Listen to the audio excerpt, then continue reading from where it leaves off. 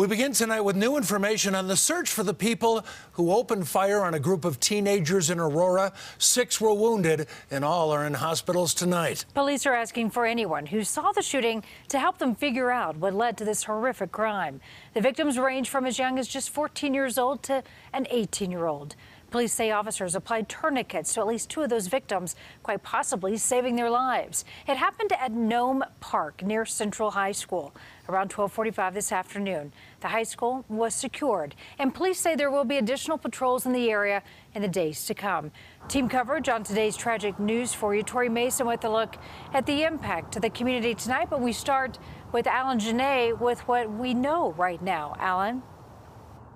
Well, Karen, right now police are asking people who live in that area to check their video cameras to see if maybe they have images which can help them draw a better picture of the vehicles or the people who may have been involved. Now, they believe this is a drive-by shooting with the potential that some of them may have been out of the cars on foot at times during this.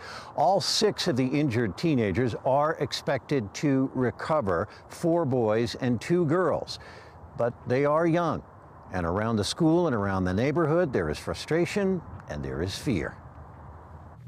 In brief videos shot on a teenager's phone, rescuers work on one of the victims. I saw the girl. She was there. She was laying down. There was a lot of blood. Concerned about showing her face, but sharing video and describing a truck that passed by. He almost crashed into us, and after that, that's when we started hearing gunshots. Others heard and saw it too. It sounded like anywhere from 30 to 50 shots. Leaving parents and neighbors rattling off concerns. It's been problem after problem after problem after problem. Go down here, down the hill. We've recovered multiple rounds and different calibers. Police Chief Vanessa Wilson called for help. Any information you have, no matter how small, we need it, please. But exasperated parents worry. I worry about my son because he's only in the 9th grade. Yvette Mitchell wants more police presence. School resource officers who were there applied a tourniquet quickly. I couldn't be more proud of them. They saved a life today. But there's been trouble in the park next to the school before. I think a week ago, there was a fight. Someone also pulled out a gun. A lot of people sharing worry. And hopefully they survive, but it's just sad to see such young people